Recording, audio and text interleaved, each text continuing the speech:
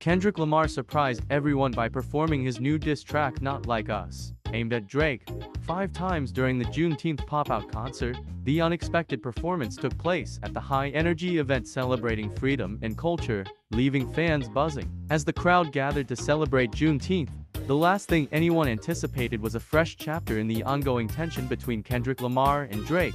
Kendrick took to the stage with his usual energy, but quickly shifted the atmosphere when he debuted Not Like Us, a track filled with pointed lyrics and sharp critiques of Drake. The crowd's reaction was electric, with fans instantly recognizing the target of Kendrick's fiery verses. But what truly made the night unforgettable was Kendrick's decision to perform the diss track 5 times. Each repetition seemed to amplify the intensity and excitement, turning the concert into a must-see moment for hip-hop fans. The performance quickly became the highlight of the night, dominating social media and sparking debates about the ongoing rivalry between the two rap giants. Fans took to Twitter and Instagram to share clips, reactions, and opinions, making Kendrick's performance one of the most talked-about moments of the concert. Kendrick Lamar's bold move not only reignited the feud with Drake, but also showcased his fearless approach to his music and message. The Juneteenth pop-out concert, already significant for its cultural importance, will now be remembered for this explosive performance that took everyone by surprise.